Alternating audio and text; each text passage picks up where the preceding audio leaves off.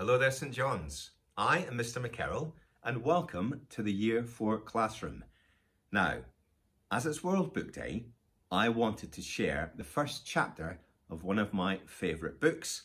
And as you can maybe see from our English board here in Year 4, at the moment, Year 4 are working on a type of writing called fantasy writing, fantasy story writing. And one of my favourite ever fantasy story books is this one. It's The Lion, the Witch and the Wardrobe by C.S. Lewis. So as it's World Book Day, I wanted to share this book with you. Well, not the whole book, but just chapter 1. In the hope that if I read you chapter 1, you may want to pick up this book and find out what happens in chapter 2 and beyond. So without more ado, let us begin. Chapter 1 of The Lion, the Witch and the Wardrobe. Chapter 1. Lucy looks into a wardrobe. Once there were 4 children, whose names were Peter, Susan, Edmund and Lucy. This story is about something that happened to them when they were sent away from London during the war because of the air raids.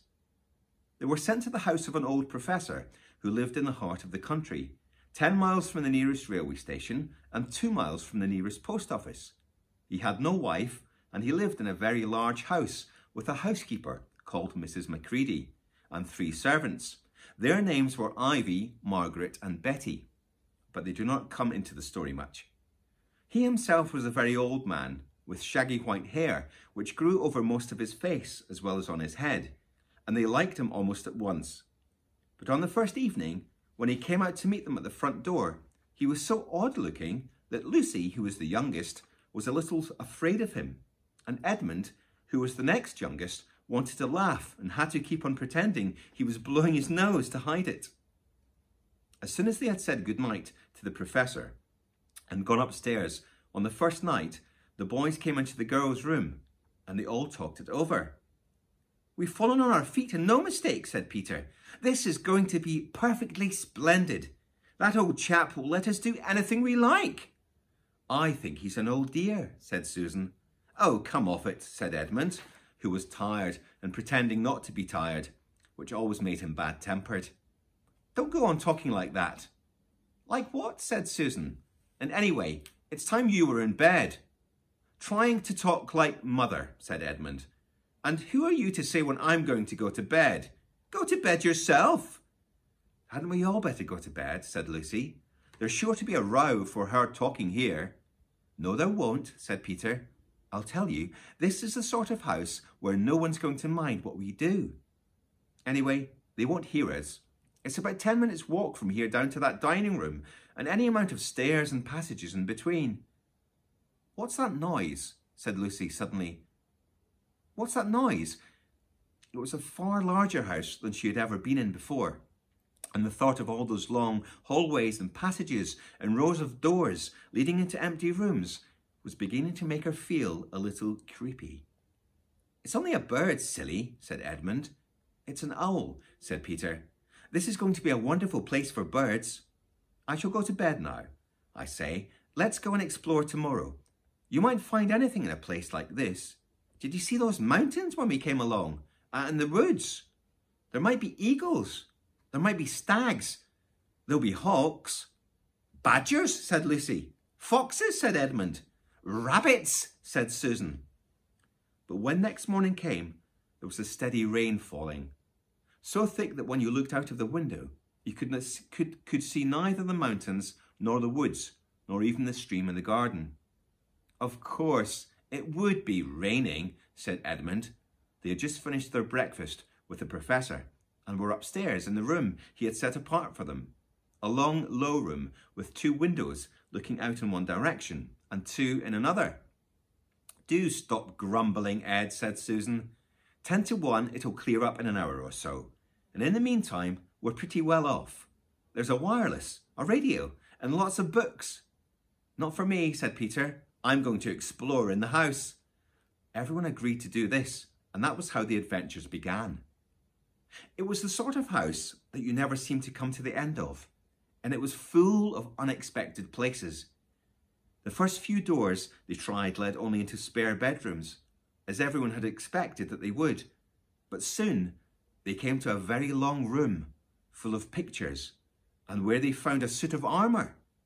And after that was a room all hung with green, with a harp in one corner, and then came 3 steps down and 5 steps up, and then a little upstairs hall, and a door that led out onto the balcony, and then a whole series of rooms that led them a whole series of rooms that led into each other and were lined with books, most of them very old books, and some bigger than a Bible in a church. And shortly after that, they looked into a room that was quite empty, except for one big wardrobe. One big wardrobe, the sort that has a looking glass in the door, a mirror in the door. There was nothing else in the room at all, except a dead blue bottle on the windowsill. "Nothing there," said Peter, and they all trooped out again. All except Lucy. She stayed behind because she thought it would be worthwhile trying the door of the wardrobe, even though she felt almost sure it would be locked. To her surprise, it opened quite easily, and 2 mothballs dropped onto the floor. Looking into the inside, she saw several coats hanging up, mostly long fur coats. There was nothing Lucy liked so much as the smell and feel of fur. She immediately stepped into the wardrobe and got in among the coats and rubbed her face against them, leaving the door open, of course, because she knew that it was very foolish to shut oneself into any wardrobe. Soon she went further in and found that there was a second row of coats hanging up behind the first one.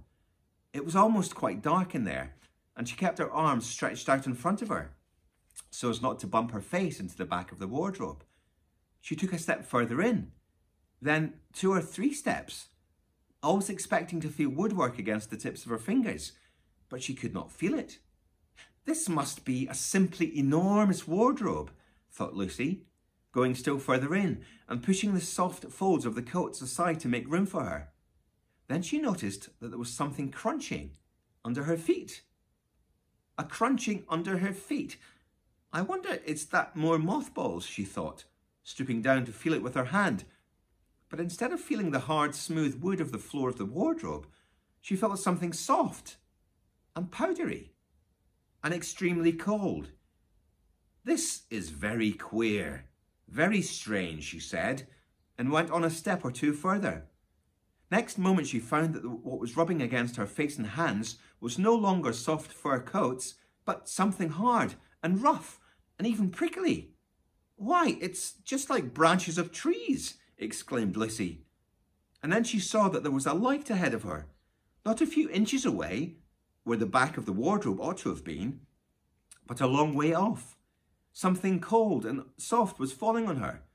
A moment later, she found that she was standing in the middle of a wood, at night time, with snow under her feet and snowflakes falling through the air.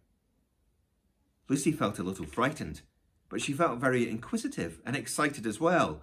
She looked back over her shoulder, and there, between the dark trunks, she could still see the open doorway of the wardrobe, and even catch a glimpse of the empty room from which she had set out.